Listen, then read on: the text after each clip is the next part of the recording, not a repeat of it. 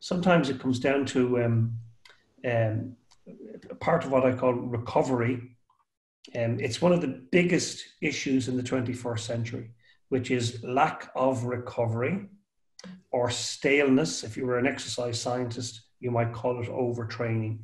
People failing to put back what has been lost.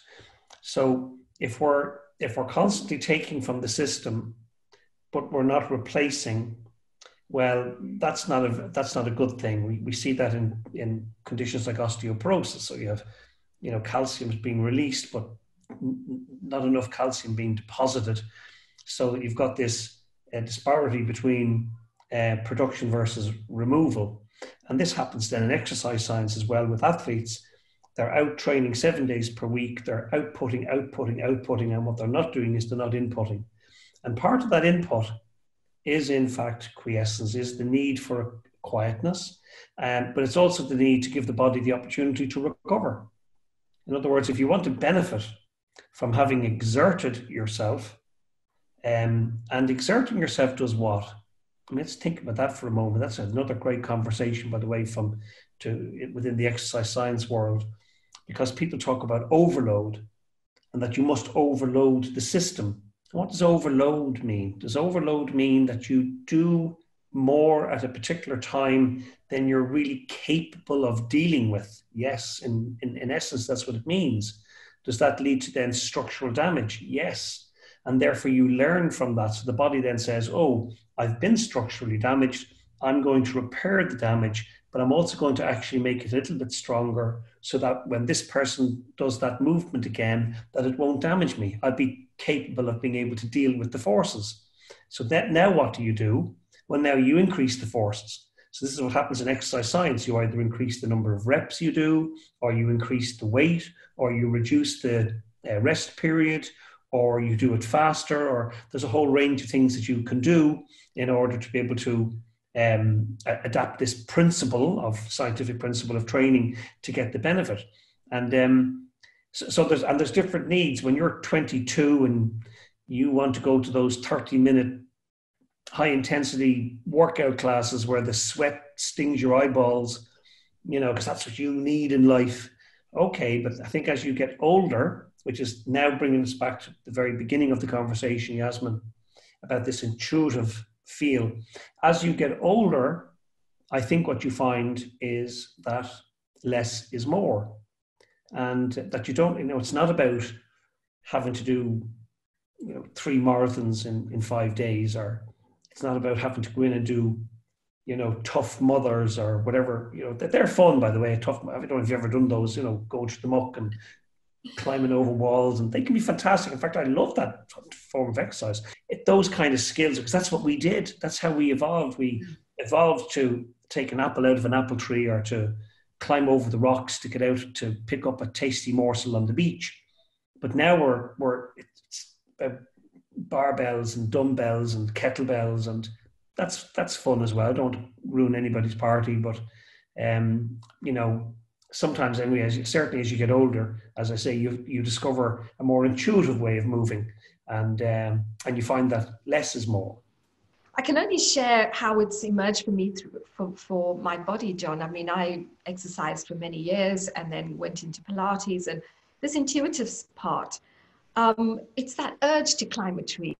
And I'm finding that with this recovery, I love, you're the first person I'm speaking to that's talking about this recovery. It speaks to me because it feels like that's what needs to happen. A restoration, a resetting of this inner rhythm of your body, so that it feels like it wants to climb a tree or, run. I mean, we've been in shutdown and I haven't run for a while, and suddenly I had this urge to run just for the joy of movement. So yeah, could you talk a bit about that inner joy that we feel, our nature to do those things? Well, I think that comes down to what we call specificity.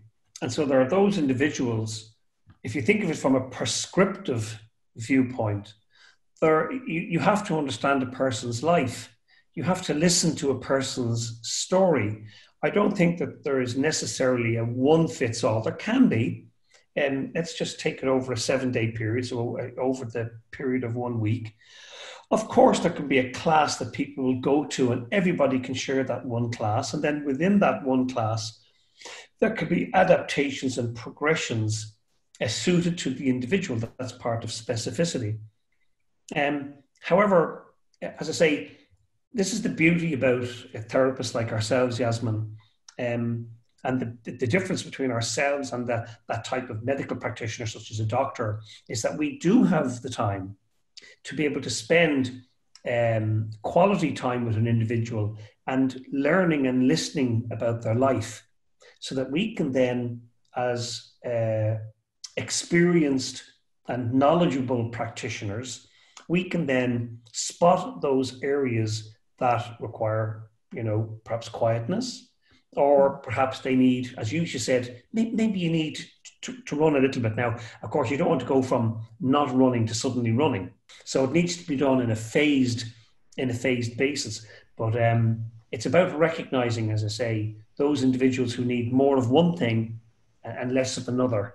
The type of people that would be coming on a course like this are those that help people with chronic pain or most fibromyalgia, those kind of conditions, and allowing that person to recover, but also not to be afraid to move, but giving them the space. And this is why the intuitive part works really well. But even, because we all know how to move, right, John? I don't know how you view this, but I always say to people, you don't need to teach somebody how to move in their everyday life. We as Jaap van der Velde talks about, we are born with this wholeness. You might need to be reminded, and that shape-shifting pattern. I mean, I've watched people, I can have 10 people in a class, and I'm just guiding them intuitively. Everyone's moving in a different way, but still finding the same patterns. So at the heart of it, there's that pandiculation. And in every motion, the body seems to expand and then release, and it's recovering. It's taking care of itself. And then from there, they can, find the joy to run. And like you say, I wouldn't say to someone, okay, now you're going to train to run. It's recovering and then having this urge. The urge comes from within to do more. Well, it's complicated, yes, actually, because I could simply turn around and say, yes, I agree with all of that. But I do think that there's a context needed as well. When somebody comes to me and they're looking for some advice on physical activities, of course, you can give sweeping advice on physical activities. For example, walking is just the most wonderful thing that anybody can do. We do need some impact because we have evolved on Earth and we are working with gravity. And so gravity is nutritious. Gravity is very nutritious for the internal milieu of the human body. If your bones are to be healthy, if your tissues are to be healthy, then we need to actually have ground reaction force. We need to have impact. So not just a returning force, but we actually need impact, because that then is the stimulus to which the body reacts. And that's what helps then to provide the information for the laying down of hydroxyapatite and for keeping bones healthy.